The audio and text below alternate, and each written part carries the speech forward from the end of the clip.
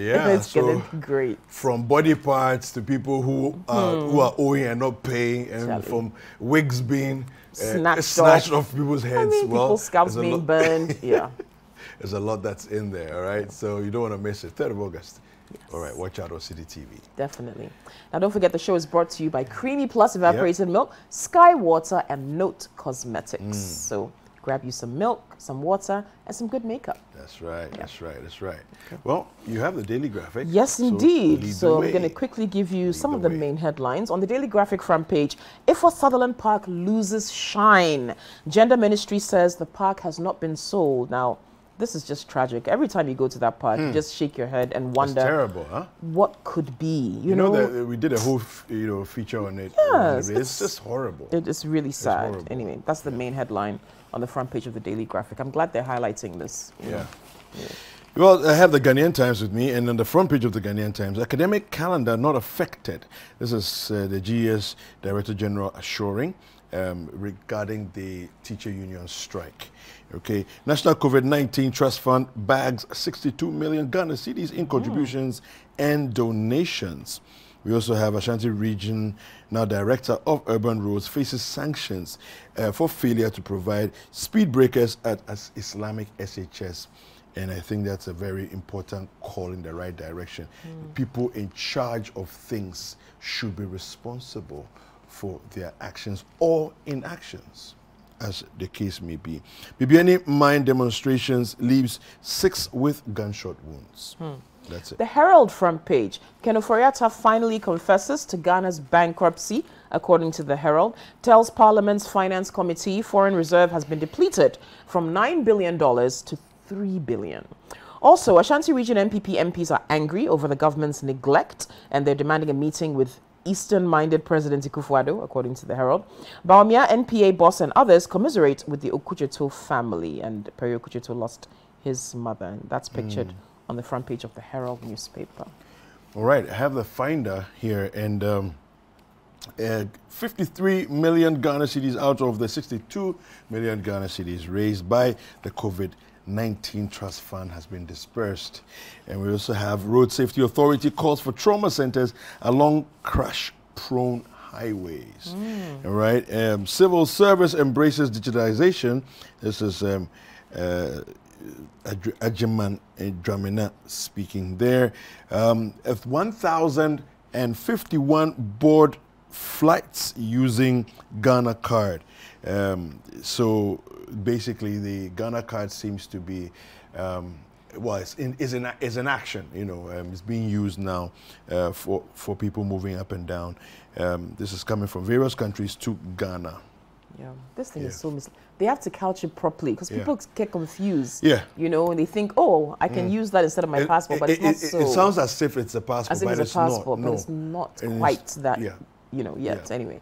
Okay, the new Weekend Crusading Guide front page. COVID-19 National Trust Fund rakes in 62 million Ghana cedis in donations, but 53 million Ghana cedis was disbursed. So you can check out the new Weekend Crusading Guide on more on those numbers. And the U.S. Ambassador to Ghana applauds the GJA president. So those and other stories are on the front page of the new Weekend Crusading Guide today. Yeah, on the front page of the Informer, Totobiko Ache busted at Jubilee House, begs for funding for his group after failing to account for 24 million telcos donation. And this and other headlines on the front page of the Informer. Wow. The Chronicle front page. How my brother died is none of your business. Late President Mills' sibling tells Ghanaians. And Intim's team assures Veep of breaking the 8. That's the Stephen Intim and the new MPP executives went to see Vice President Bawumia. COVID Trust Fund received 62 million Ghana cedis and spent 53 million Ghana cedis. So there's 9 million cedis that people want to know where it is. Mahama's government new ambulances were not fit for purpose, says Minister. And Titus 3, verse 2, to speak evil of no one, to avoid quarreling, to be gentle, and to show perfect courtesy toward all people. That's the scripture. All right. Yeah. On the front page of the Inquisitor, we have why IMF poked Ministry of Finance over GRA procurement issues. GMPC Foundation's schools, Blackwa on AstroTurf projects, And then we also have a police service most corrupt institution in Ghana. Dr. Dampare has his work cut out for him. Yeah. Okay, the Republic Press front page. Ajima Menu hammers Atuforsen over procurement breaches in ambulance case. Also, President opens Office of Registrar of Companies today. Kobne Japong joins NDC bandwagon and calls on Finance Minister to resign. In Tim's team meets Baumia. And Iron Boy Amachi Dede is speaking. He says, legalize ganja. He's telling the government.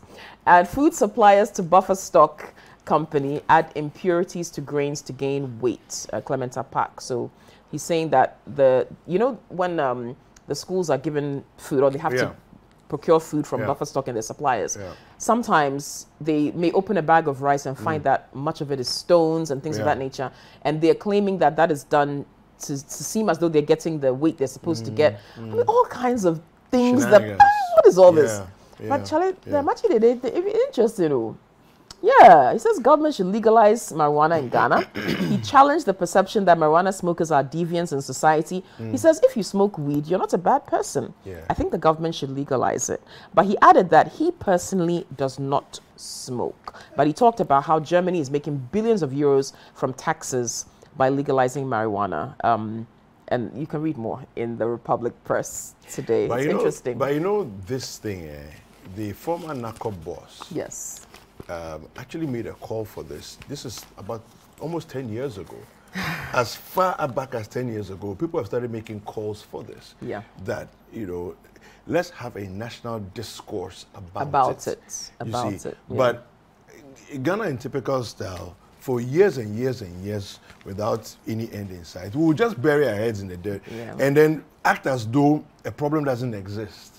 Exactly. As if it's like a child that covers his eyes and says, you can't see me. I mean, seriously. I know. Right. So and if you don't want people to smoke it, there are so many uses for Indian hemp, especially in pharmaceuticals, cosmetics, and other things as well. So you can look at it from that standpoint. Like there's an industry waiting. There's a whole industry. It's a whole industry, and it's a very lucrative one. Extremely lucrative. Since we're looking for money, But, oh well. People don't want to have the conversation, as you said. So, well, the Weekend today says, one of the headlines here is Marburg not an airborne disease. Health expert allays fears. Thank God for that. It's a contact disease, actually. So, if you don't come into contact with it, that's what they call communicable disease, right? So, this and other headlines on the front page of the Weekend today. All right. So there we have it. You want to take a break? Yeah, let's take a quick break, get ourselves together. It's Friday, you're watching Breakfast Daily on City TV. Hashtag Breakfast Daily, and you can send a message, 0550-585832. That's our WhatsApp line. Let us know your plans for the weekend. Maybe you have something interesting coming up. I mean, and if you have any birthday shout-outs you want to send to anybody, please send them our way. We'll do it for you right here on TV, all right? Well, we'll take a quick break, and the show continues.